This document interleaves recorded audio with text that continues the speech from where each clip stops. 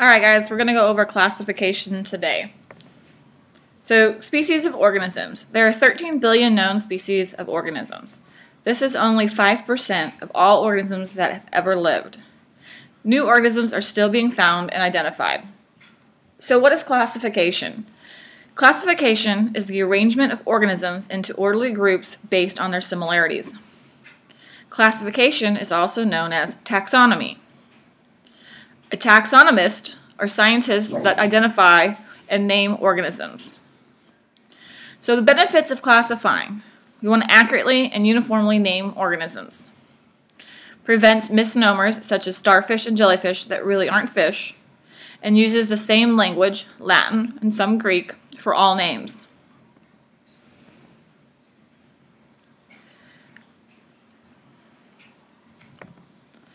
The confusion in using different languages for names. So here we have a picture of a skunk, and the different scientists are calling it by its common name for the different languages.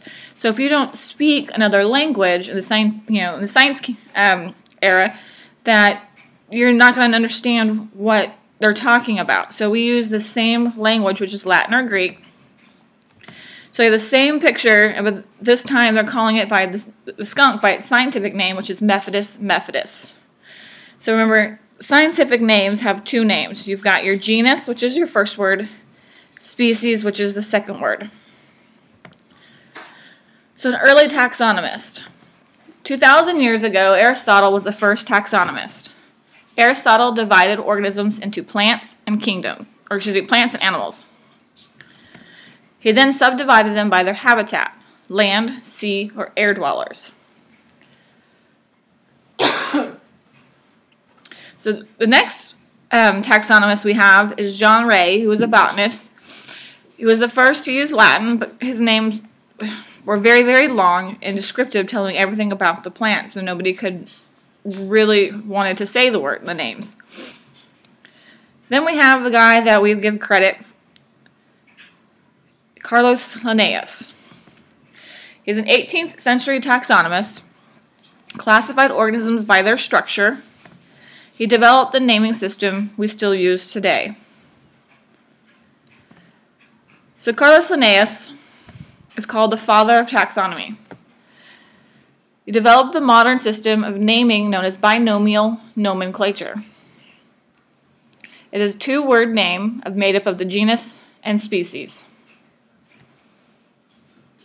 So standardized naming, we're going to use the binomial nomenclature. So it's made up of genus and species. It's Latin or Greek. It's italicized in print, so if you're going to read it like on the computer screen or print it in a book, it'll be italicized. We're going to capitalize genus, but not species. And if you're going to handwrite it, you need to make sure you underline it. So here we have, this is an American robin. The scientific name is Turdus migratorus. So Turdus would be the genus. Notice it's capitalized. Migratorus is the species. It's not capitalized. So Turdus migratorus for the American robin. So here we have three pictures. If we look at these three pictures, we have our giant panda, the polar bear, and the grizzly bear.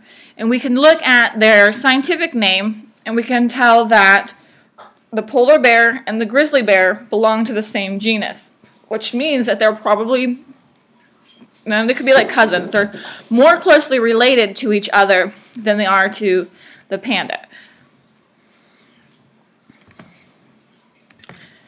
So there are some rules for naming organisms. It has to go through the International Code for Binomial Nomenclature. All names must be approved by the International Naming Congress, so this prevents duplicate names. Classification groups. We have a taxon or taxa for plural, which is a category into which related organisms are placed. There's a hierarchy of groups from broadest to most specific. So we go domain, kingdom, phylum, class, order, family, genus, species. So domain is our broadest. Then we go to our kingdom. Kingdom is broken down into phylum. Phylum is broken down into class. Class is broken down into order. Order is broken down into family. Family into genus. And then finally, species. let's go back really quick. So domain, we have 3 domains. We have 6 kingdoms. Kingdom is broken down into phylum, class, order, family, genus, species. So we're going from a very large category to a very small, very specific, talking about one species.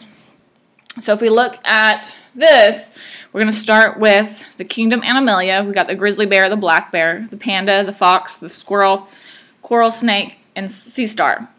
So this is all the animal kingdom. But if we want to break it down into the phylum Chordata, chordata meaning it has a spinal cord, we're going to leave off the sea star because the sea star does not have a spinal cord. So everything in this phylum has a spinal cord. Now we want to talk about just the class Mammalia, or mammals.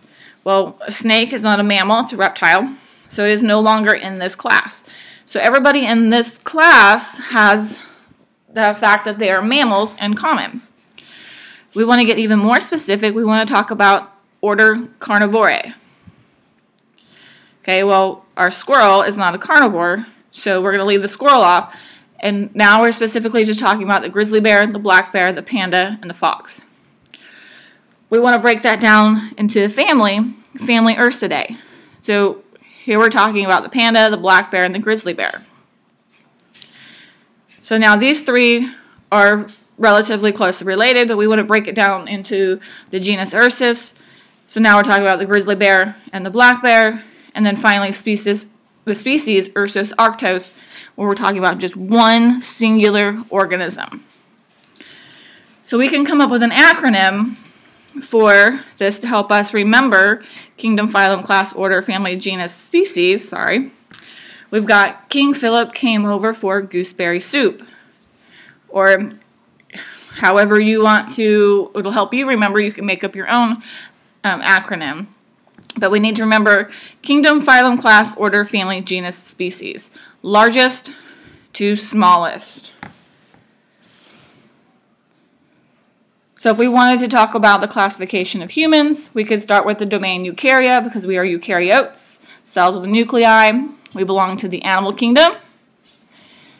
Phylum Chordata because we have a spinal cord. Class Mammaliae. Order Primates. Family Hominidae. Genus Homo. Species Homo sapien. We are the only organisms in that category. So our domains. Our domain is the broadest, most inclusive taxon. So we have 3 domains. We have Archaea and Eubacteria, which are unicellular prokaryotes. Remember, prokaryote has no nucleus or membrane-bound organelles. And then our last domain is Eukarya, more complex and have a nucleus and membrane-bound organelles. So our 3 domains, Archaea, Eubacteria, and Eukarya. So archaea live in harsh environments and may represent the first cells to have lived. If you think of archaea, think archaic meaning very old. So here we have an image of the archaic bacteria or archaea bacteria. So they're going to live in the harsh environments like sulfur springs, volcanic vents, something what most any other organism on Earth can't live is where you're going to find your archaic bacteria. Our eubacteria, some of which cause human diseases, are present in almost all habitats on Earth. Eubacteria is the bacteria that we normally think of when we hear the word bacteria. For instance, E. coli, or the strep throat, which is the bacteria that causes strep. Many bacteria are also important environmentally and commercially. Commercially because they help make cheeses and yogurts, certain types of foods, beverages. Environmentally because they break down nitrogen in the atmosphere and turn it into a usable form. It's the only way that we can get the nitrogen is through bacteria. Bacteria and plant roots turn that into a usable form. The plants use the nitrogen. We eat the plant. So our domain Eukarya is divided into kingdoms. We have Protista, we have fungi, plantae, and Animaliae. So the 4 kingdoms under Eukarya, and then you talk about archaic bacteria and eubacteria make 6 kingdoms.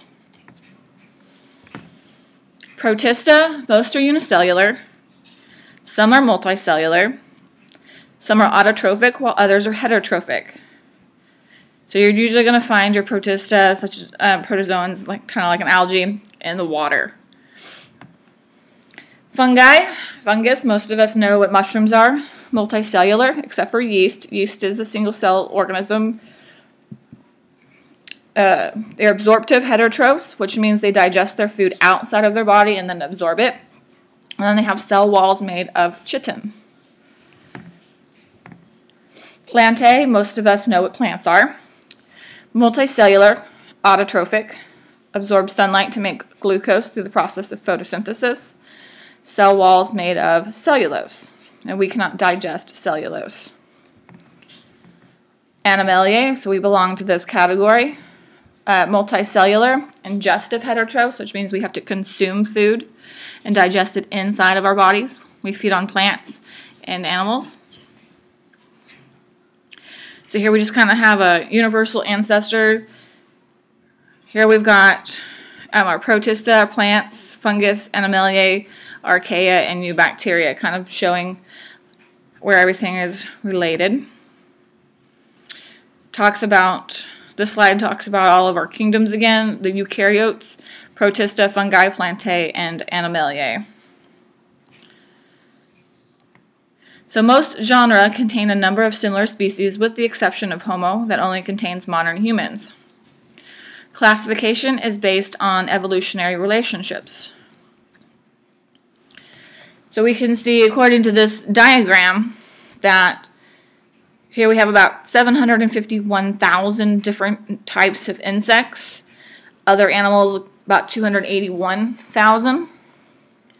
The kingdom Eubacteria, there's about 4,800 different known species. Viruses are not a living organism, but there's about 1,000 known viruses. Your plants, or your fungus, we've got 69,000 different types of funguses.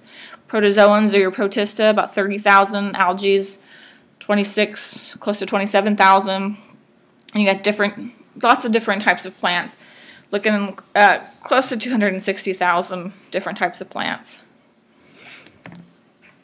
So the basis for modern taxonomy, we've got our homologous structures. Remember, same structure, different function.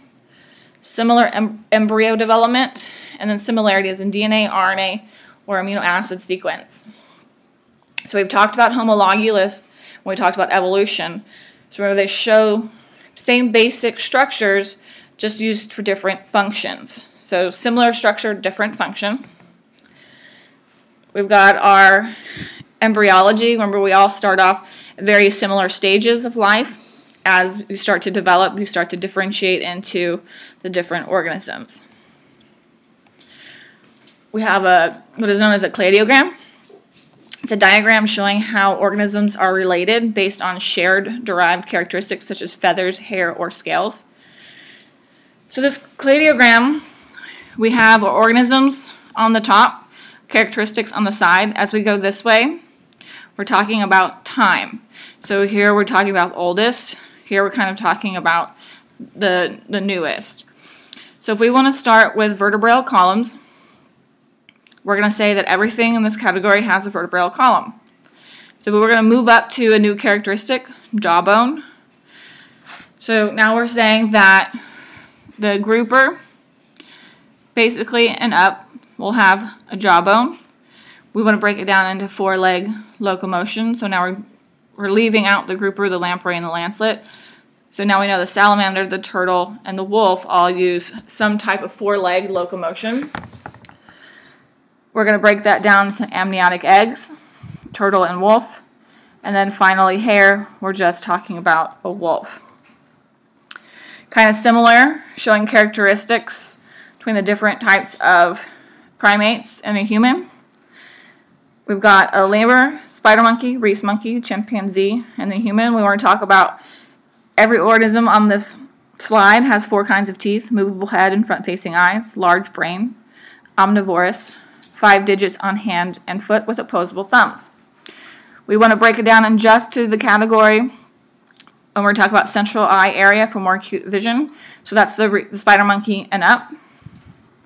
Our next characteristic is downward pointing nose, reese monkey and up. Loss of tail, chimpanzee and up. And then loss of opposable thumb, loss of opposable thumb on foot.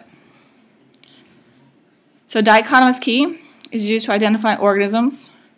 Characteristics given in pairs. You read both characteristics and either go to another set or identify the organism. So if we wanted to identify this, we're always going to start with 1A and 1B. You read these, and it'll tell you where to go. So it doesn't matter what picture you start with, you always go back to 1A, 1B, read the statements, and it'll tell you what it is.